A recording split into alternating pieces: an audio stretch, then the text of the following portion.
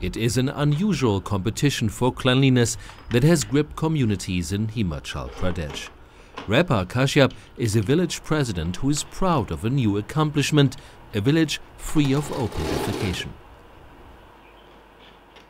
The government has given us this trophy and a cash prize.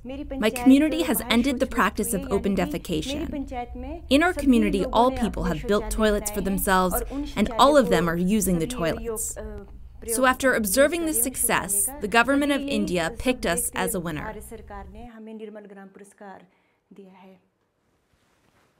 Jasiram T lives with his son Tularam Dihaman in a modest home. They can afford neither a TV nor a cell phone. But they are building a toilet because the community took charge and motivated households to install toilets. Those who did not install toilets would quickly feel the peer pressure. Those who own a toilet save time. The people who own toilets will not get sick. If you don't have a toilet, you will feel embarrassed because people talk about it. You will also have a problem when guests visit. Your guests would need to go outside in the open. But a lot of people don't do that anymore. Not having a toilet can become a problem. Changing a traditional lifestyle in remote communities takes good arguments. Visits by outside experts have helped to drive down the message, giving explanations and delivering good arguments, which has given village councils more credibility when pushing sanitation goals. Our village council had a resolution that all of us should have toilets. A team of specialists came to visit. They told us that the dirty environment is dangerous. It affects the children and we ourselves fall sick. To protect ourselves from diseases, we built the toilets. So now, we are all not ill. Our toilets are clean and we are also clean. Now there are no diseases. There is no dirtiness here.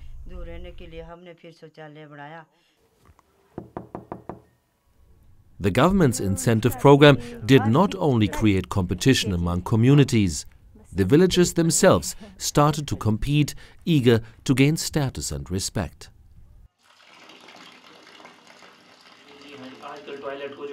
Nowadays, toilets are considered to be very important for ourselves and our guests.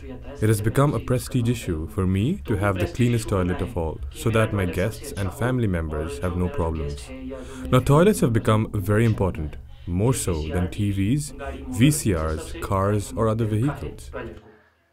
Total sanitation in Himachal Pradesh, it has also become a larger environmental issue, keeping villages clean of human waste and trash.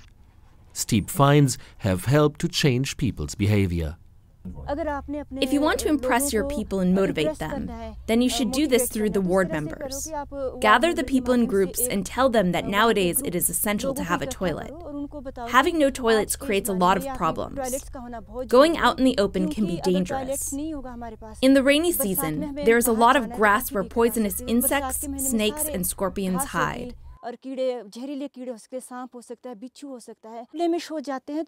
Secondly, if we go out in the open, then the entire environment gets polluted. The waste will spread, dirtiness will spread, the flies and mosquitoes will sit on the feces, and the same flies and mosquitoes can bring bacteria back to us. They can sit on our food.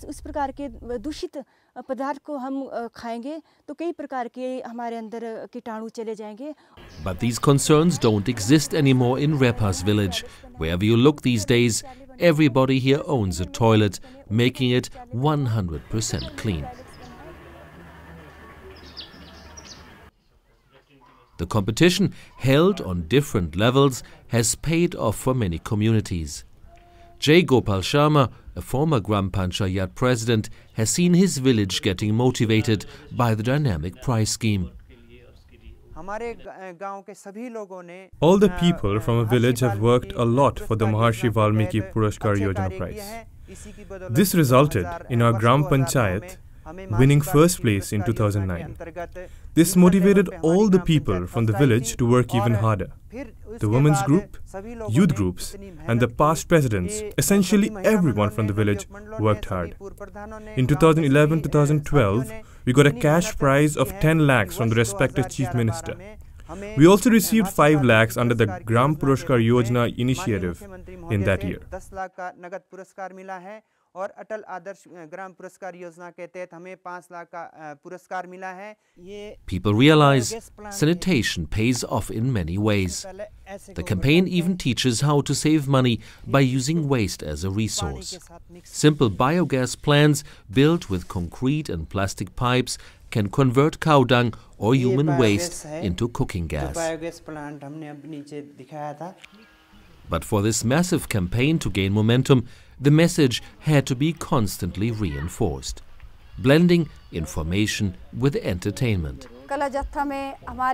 We had a drama group with songs about our campaign. The message was delivered through these songs. We also performed plays, dramas in a simple language which people could understand easily. We had stories like this one. One of the characters wants to defecate, but there is no toilet nearby, so he chooses to go out in the open. But later, a woman and her child are walking through the same area.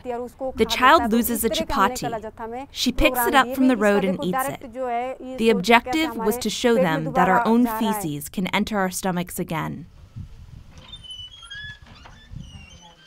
Most families can afford to build a toilet despite their modest income.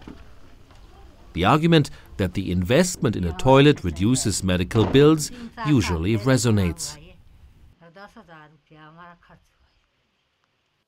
Money is not a real issue. If a person wants to build a toilet, even if that person is among the poorest of the poor, they will still build one.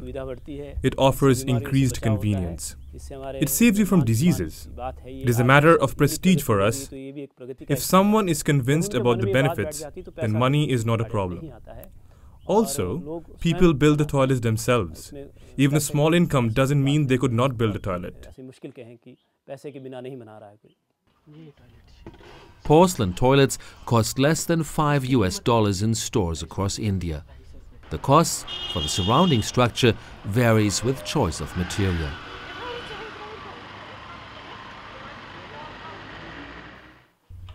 The results of the campaign are already being noticed in hospitals and doctors' offices.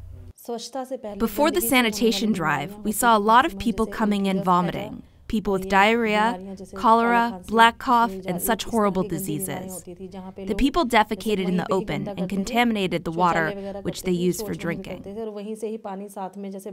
So whatever bacteria and insects were there, they caused fatal diseases.